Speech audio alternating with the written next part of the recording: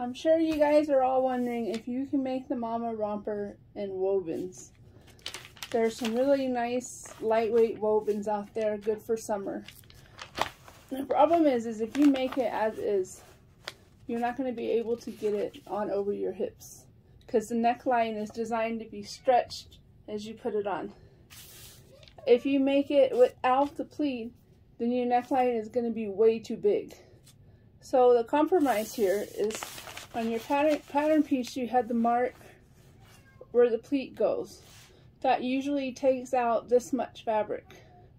So what you need to do is take out this much fabric on all 4 of your pieces. So you're going to do a pleat by taking that line and bringing it to the center seam.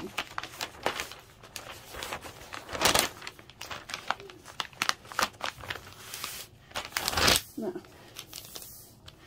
so your front pieces will look like this when you sew them. Now, you're going to do this with the fabric, not with the paper. I'm just showing you with an example here. So, you're going to do this pleat 4 times, and then on either center front or center back, you're going to have to put it in a zipper that goes, say about 12 inches long. And that will make it so that you can unzip it and pull it on, and it will still fit the neckline, and there'll still be enough fabric to expand where your bust is. Now for the nursing access, on these rompers with the knit, it's designed to be stretched over so that you can get to your boob.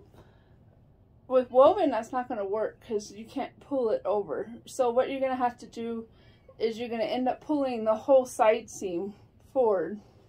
There is enough room in the fabric though, it should work.